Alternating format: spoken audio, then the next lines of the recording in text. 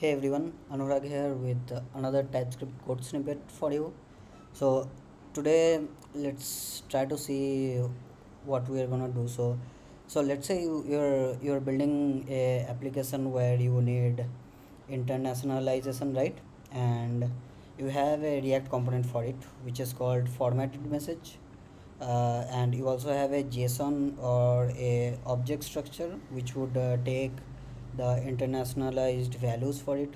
Let's say for English it would take greeting, intro and header, and you have some templated string here with hello and a curly brace expression with a variable, right, which would be replaced by the value provided by your local file, right?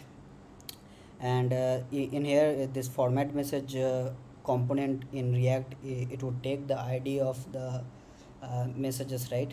Greetings, intro or header, and also it would take the values. For example, in here for greetings we want here for name, right? It would it should automatically provide us with autocomplete and throw error if we provide some other values for it, right? So this is the problem statement. So let's see how we can first thing first is that we first have to make sure that we extract this expression, right? We have to make sure that we extract everything inside this curly braces. So let's see how we can extract it on the type level, right? So let's say I'm going to create a type which called get expression, which would take a string, extend string, right? And just let's just return it for now. So let's try it, expression.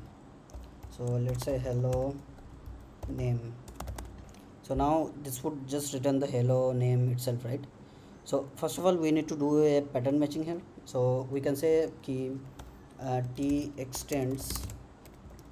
So we'll check for a string, any string, right? First of all we'll check for any string, and then we'll check for if it's basically wrapped inside a curly brace, right? If it is, we are gonna infer this and save this value to a variable called identifier, right? Let's call it identifier, and let's just return the identifier for now. Let's see what happens. And if this check fails, we are gonna just return never, right? So this would give us name, right? This works great, but the problem is here, the moment you try to put something else here, this would this basically this match would become invalid, and never would be given. So plus also this won't work with multiple expressions, right? Yeah, see, this has got messed up. So what we want to do is we want to infer the rest of the elements, right? We can do infer rest. This would work, but again since we are inferring the rest of the elements, but we are not using the rest of the elements in here, that's why we are only getting the name. So what we have to do is basically use recursive type here. So we can take the rest of the elements and again call get expression on top of it, right? So if you see now, it would give us properly name and nice, right? So we can for now we can parse this intro, header and greetings values, right? So let's try to make use of it. So first of all we'll need to make sure that we get all the typed values, right? We don't want a string here, we want actual literal values. So that's why we did as const. So let's get all the values here. So we can call it type message messages, right? With the type of messages, and we can get the env key. All of this will be same, so we can just get the env key and we'll have the values here, right? So we can say that in here we can come here and say so we first need to provide a generic here, because this id has to be provided to here, right? We need to get the generic here. So we can say id extends string, and we can pass this generic to the format message props, we can say props with id, and we can pass this id to here so that we get the intelligence. And here we can say get expression of messages of id, right?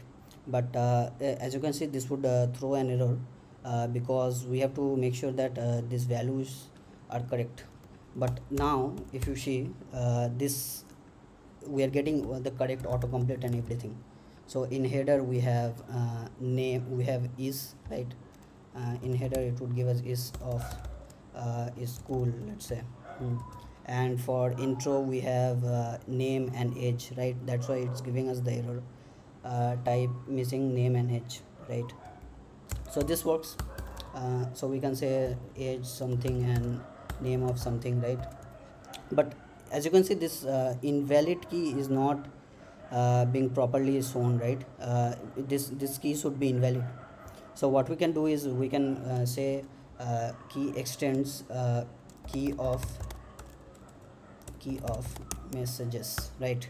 So now this would give us error, and this would to fix this error, we can also do key extends key of messages, right? So now it would give us the error here and also in here, and we will also get autocomplete in here.